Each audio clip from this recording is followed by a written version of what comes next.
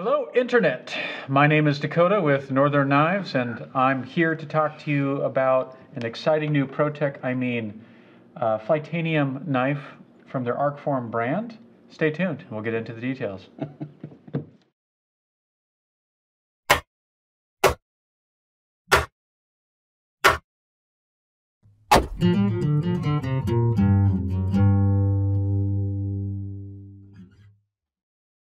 So new auto from Arcform.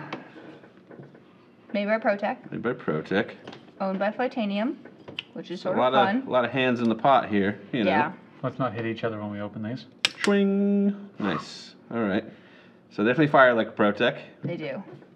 The handle design, the whole thing is reminiscent of a Malibu, except it's an auto. To an extent, I can see the similarities, I suppose. You suppose? I mean, I it's suppose. simple and well made, which I appreciate. Yeah. I mean, kind of like the Malibu in that respect. Yep. And then they do the 2 slab scales, which have the nice little seam down the middle. Open back, which is nice for lint. I like the two-tone. Yeah, Oh, it's yeah. a nice blade. That's on why that I for really sure. like Apocalyptic this. finish with the Yeah. satin two-tone. Is that what they call it, or is that copyrighted? What? Apocalyptic finish? I think other people do like a dark acid wash or whatever. Yeah, I mean, it's I- what it is. Yeah. I don't think that's cool. think you can trademark a finish name. Does that have a false top grind to it? Yeah, it's just like a It's another extra little. little grind. Yeah. And that's got a little extra little grind on the end Mm-hmm. to a completely blunt tip. So, you can't stab someone unless you're really trying. I mean, You could slice them. that blade shape's all the rage these days, you know. I mean, this is the best box cutter ever. Would be Do up you there. have one? No, but I want one. They are 154 cm, which is not my favorite, but I mean, for the price point, 160, 170, Yeah, and 135. ProTech, they do a good heat treat on it. They do, You know? yes. So People it'll always hold up. enjoyed their 154 cm. Yeah. Is it, they just get a few extra points of hardness out of it, or they do some sort of special I heat don't treat? honestly know what they do. Yeah. I think they do it in house. I really don't know. I feel like Mike would know because he's talked to Dave about heat treating and CNC and stuff, but I don't know. All I know is that for what it is, it performs well. I do like that their clip is actually Recessed? recessed, and then it uses 2 instead of 1 screws, which is kind of nice. I do and don't like that because if your clip wears on that aluminum because it's a little softer, it's Yeah. not going to stay ever again.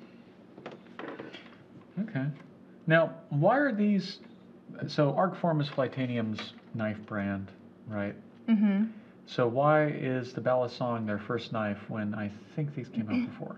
I don't know, maybe because Their first in-house knife? it might be. Well, the Talisong is Flytanium. Yeah, These are Arcform. there you go. That's why. Yeah. Okay. Thank So you. it's like you can buy... Brain things. You can buy a Ford, or you can buy a Lincoln, or you can buy a Mercury. Yeah. It's all... Why would you buy a Mercury? It's 2022, people. Yeah. Come on. Sorry. That's okay. Mercuries are awesome. All plastic. I don't think I know anybody that owns a Mercury. I know lots of people who own Mercuries. I know people who have owned, but currently I don't think I do. Yeah, they're vintage at this point. Even the newest Vintage. ones. Nice. But, I don't know. Overall, they're pretty cool. You get what appears to be almost automatic almost Malibu automatic, and you get that really cool blade profile. You get the little ProTech logo in there, so you know it's that super stealth swag. I mean, if you like the blade shape and you need an auto, you can go into this knowing you're going to get ProTech quality. Yep. You know, it's good stuff. Yeah, and they're sub $200. Like they range anywhere from like I think 169 up to like 199, depending what spec you The get. operator is over $200, so with the tritium button and then all blacked out. And there are a bunch of other variations I've got ordered. I don't know when they're showing up. But I do remember seeing like a handful of different variations and just ordering some. So Yeah. there are more out there. I think there's some fancier ones too. I'll have to look and see. I want to see what other blade shapes and handle designs they have.